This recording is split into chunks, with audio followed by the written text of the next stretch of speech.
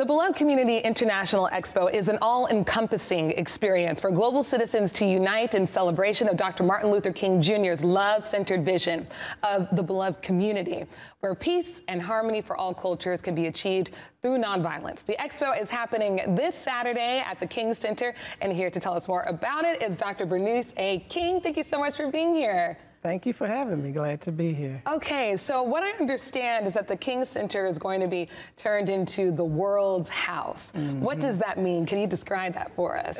That means that there will be representatives from different nations in the streets in front of our campus and on our campus to showcase who they are as a culture.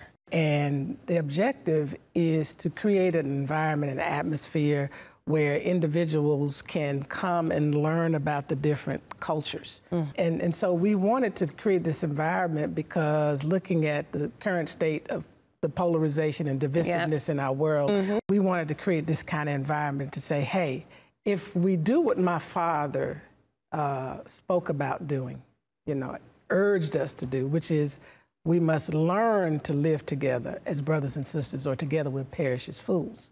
So if we'll learn about each other, if we come to an understanding about each other, an appreciation about each other, then we can create a better humanity. And so we have a kids zone. There'll be face paintings and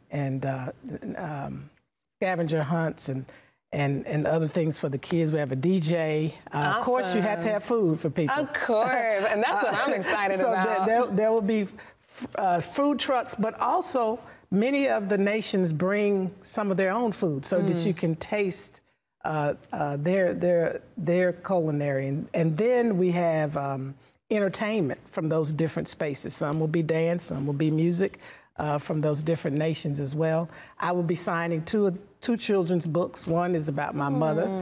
The other is It Starts With Me, with a little girl by the name of Mora on the cover. Happens to be a black girl with a shirt that says "Be Loved," and the title is It Starts With Me. So we want to teach young people how to center themselves in love in everything that they do. Love is not like mamby-pamby, yeah, you just kind of overlook things, whatever. Love is strong, it's courageous. Love is understanding, love is kind. And so this is what we're hoping to accomplish when people leave there, that it will set them ablaze to realize that I have to be that change. I have to be that love-centered person. Well, you just about answered all of my questions with that incredible answer. But I have one follow-up. I was watching the videos from last year's event and seeing the little passports that people can fill out when they walk to the different booths. We want to give that little experience, because the reality is, most of the world, people that live in the world, will never see other parts of the world. Yeah, that's true. We wanted to make sure that people who don't have an opportunity, at least at this point in their life, to travel the world can come to them and give them a little idea. First, you got to get a passport. Right. You can't go to this nation, you can't go to that one without your passport. Now, some, there's a visa, of course. Okay, yeah, but true. Not the real passports. Not the real ones, just to clarify. The Beloved Community International Expo passports. There we go.